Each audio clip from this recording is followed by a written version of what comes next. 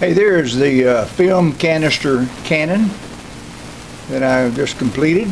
If you have a 10-year-old grandson or a 12-year-old granddaughter or 40-year-old son or 42-year-old son or a crazy old lady, maybe they may like something like this, okay?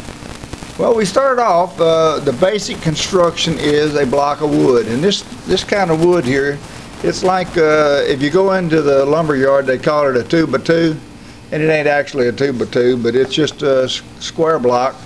This actually turned out to be 1.5 inches square.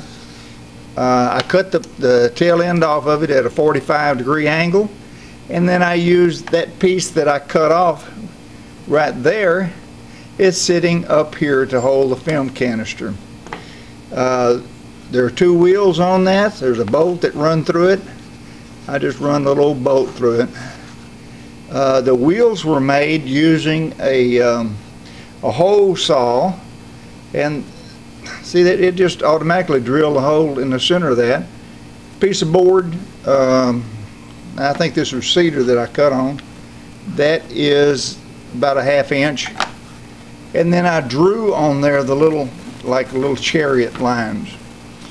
The other piece here, this is a film canister, and it's attached to this piezo-electric device. It creates a spark.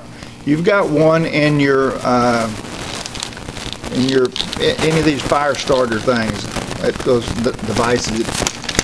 Yeah, you hear that clicking? Okay, when it clicks, that's what we want. The clicker provides a spark.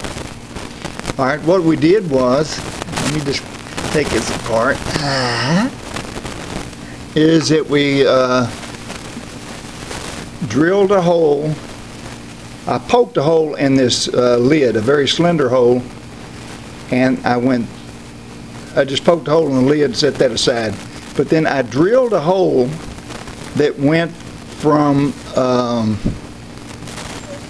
it went through here and it came out the bottom. I just kind of aimed the drill at it and it came out the bottom. And if you look real closely here, there is a wire coming out the back here. And that wire coming out the back, there are 2 of them that are connected to this clicker. I'll just call it a clicker right now. That provides a spark. And I got, when the wires came through here, I put them together where they made a little spark. Can't see that they're sparking now.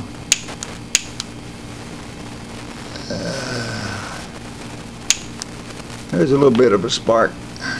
That'll shock you, give you a slight shock. Oh, that's a nice arc. That's a nice arc going across that. I put some hot glue underneath this piece of wood right here to keep that mounted down. These 2 wires were attached to this clicker, and I ran them through a hole in there, the smallest hole that they would fit through. They come out through the lid. I twisted the wires so that that would keep the ends of the wires close, and as you can see there, I've got a gap, 1/4 of an inch or whatever looks good. So the way this is going to operate is we're going to get some alcohol, and I have a small eyedropper type deal, and so I'm going to squeeze up some alcohol and put it inside this cap. For experimental purposes, we're going to do 4 drops. 1, 2, 3, 4. Now, this is not the stoutest thing in the world that's put together. I didn't use a whole lot of glue in case I wanted to take it apart. So I'm going to take the lid to the film canister that I have in my hand, and I'm going to press it in. So now I've got it, I got my little cannon assembled. That's all assembled. Now the alcohol is inside there, it's a closed area. I'm going to shake it to atomize the alcohol. and then we will see what happens. Gosh almighty damn.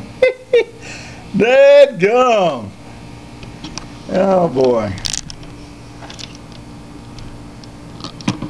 Nice surprise, wasn't it? Yeah. Thought you'd like that.